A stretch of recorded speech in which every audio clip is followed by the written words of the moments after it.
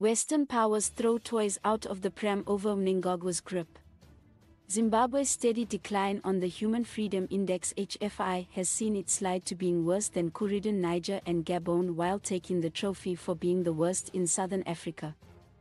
The 2023 results, shared recently, reveal that Zimbabwe is still part of the world's least free countries category, a position which it shares with all-weather friends Belarus and China.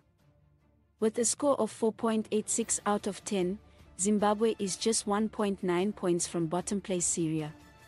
The HFI measures an absence of coercive constraints using 86 indicators that include the rule of law, security, freedom of expression, association, information, economy, and operations of a country's judiciary.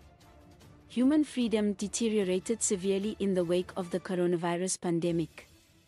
Most areas of freedom fell, including significant declines in the rule of law, freedom of movement, expression, and association and assembly, and freedom to trade, reads the report. The data shows that there is an unequal distribution of freedom in the world, with only 13.8% of the world's population living in the top quartile of jurisdictions in the HFI and 37.6% living in the bottom quartile. Out of 10 regions, those with the highest levels of freedom are North America, Canada, and the United States, Western Europe, and Oceania. The lowest levels are in the Middle East and North Africa, Sub-Saharan Africa, and South Asia. Although Zimbabwe's worst rating was between 2004 and 2008, the country has been steeply declining since 2016. A year before the November coup that got President Emmerson Mnangagwa into office, it has consistently been below the regional average. Zimbabwe's already poor human rights record has not been helped by incidences of alleged state-sponsored abductions of opposition political figures, shutting of democratic spaces, and questionable handling of elections.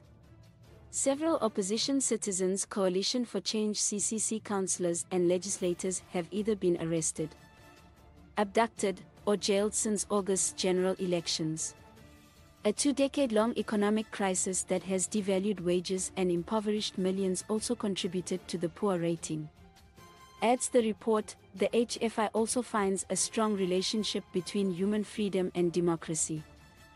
The findings in the HFI suggest that freedom plays an important role in human well-being, and they offer opportunities for further research into the complex ways in which freedom influences and can be influenced by political regimes, economic development, and the whole range of indicators of human well-being. Please like, comment, share and follow this channel for more information or updates on news and entertainment.